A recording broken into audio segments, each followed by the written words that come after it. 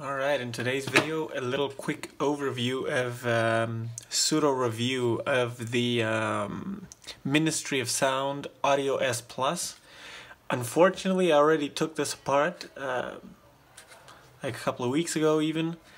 It didn't work at all when I got it from my nephew.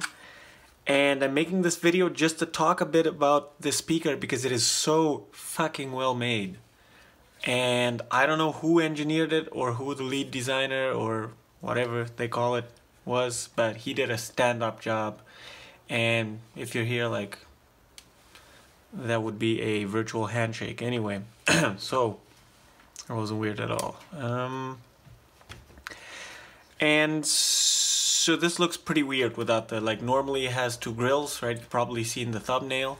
Those are very robust and you can't really, and they're glued all the way around, so there's really no good way of removing everything without damaging it, right? Or without bending it. It probably is, but I didn't know if this was completely totaled or so it is what it is anyway. So the way this works is there is one cell that resides in this 118-650 cell that resides in here. I can't really see it with this, and I'm not going to take this out. There's absolutely nothing on the bottom, just the 18650 cell. Exactly, so the cell is at least 3000 milliamps because I charged it and I shoved about 3000 milliamps into it. It's not really a good estimate. It might even be way more than 3000 because the way this works is the CSR chip. I don't know if you can see this, but there's a CSR chip and on it is written only CSR 86, so I have absolutely no idea what kind of 86 this is. So whether it's 8645, I would assume it's that due to the package, right? You can get them in this small package, but for all I know it could be a 70 or 75, right? 86, 75 or 70, I don't know. Exactly, and these chips have the facility to charge a battery, right? So they're so small so as to fit in headphones and shit, right? So wouldn't it be great if the Bluetooth chip would also charge your lithium battery, right? And manage the charge and cut off and battery management system tasks. And it can, right? All of them can, as far as I know at least. But it was, right, for headphone batteries, it was like 100 milliamps at most, right? So it had an internal buck regulator inside the chip, so pretty badass shit. Or it might have had an external pass transistor, but I'm pretty sure it didn't. I'm pretty sure everything was contained into the chip, right? So this is the same in this case, and it charges at 1 amp.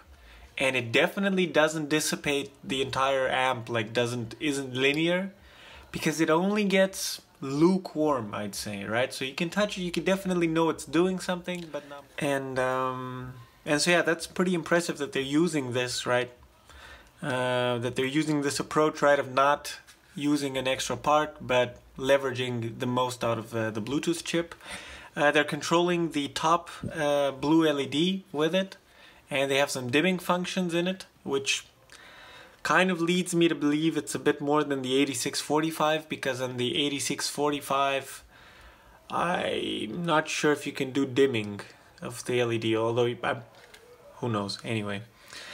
Exactly, so you have the 86 whatever chip charging the 18650, and the chip they use, this would be the amplifier over here, and they can probably even see it, right? It is a TPA 3130. And the keen-eyed amongst you will know that these start working at about 8 volts, right? So how the hell are they getting it to work on one cell? Well, this choke here is part of a boost converter, right?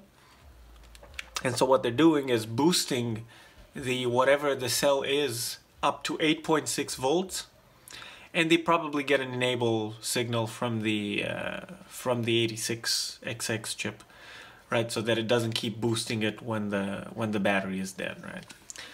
And this gets 8.6 volts. I've measured it, and these caps both charge to 8.6 volts. And yeah, this is how they get the higher wattage, right? Because you can only get so much from one cell, right? At 3 volts, you really won't get much power, even if you short the output out. It's not gonna be a big enough amount of watts, right? Anyway, moving on, this had a USB port. So this, first of all, the problem with this is it was submerged underwater or had a lot of water in these cavities for a long time, because this port was completely fried, like it was completely corroded. There were absolutely no pins. This little hole here was a reset button, so again, a very nice touch, right? You never know when some shit happens that will lock this up, right? Because this is always connected to power, the 86 chip. And CSR do very stand-up work, right? But you know, who knows? What if it does reset, right? What if it does jam? And so they did put a reset button, and this had corroded to a point where it was welded shut, kind of. And so it was keeping the whole thing resetted, because the cell was at 3.3 volts when I found it, so technically should have been fine. And the jack was also completely shot, so I think this was an aux in, right? What else could it be? Although it might have been headphones, I have no idea. I'll put it in the description what it was. Point is, I've removed all of that. I've sealed the jack with a chip. I think it was a flash chip. And populated my own micro USB wire. And the cool thing is, it seems to use the data pins as well, right? So it does have, everything is labeled on the board extremely nicely, right? So USB 5 volts, right? Data minus, data plus, and then USB negative. And then this indeed isn't marked, but it's the reset switch, so you kind of know what it is by looking at it. And what's also very interesting, first of all, this passive radiator is pretty badass. I've never seen anything this wide. Please note this hole here. So this is actually a piece of plastic that's covering a hole to access these pins, which are the programming headers. Which is the programming header, anyway. And they labeled it. Oh my god. And so basically you can program your 8645 or whatever. So I'm going to connect to it and do a dump of this, make a dump of this if it works. And so yeah, kudos to the engineer for labeling the shit out, right? Like, it really costs them absolutely nothing. And when someone takes their shit apart 50 years ahead, instead of this going into the bin, right? Now I know exactly what I need to do to reprogram it if it's necessary. I know exactly what the wires are, so it makes my life a lot easier, right?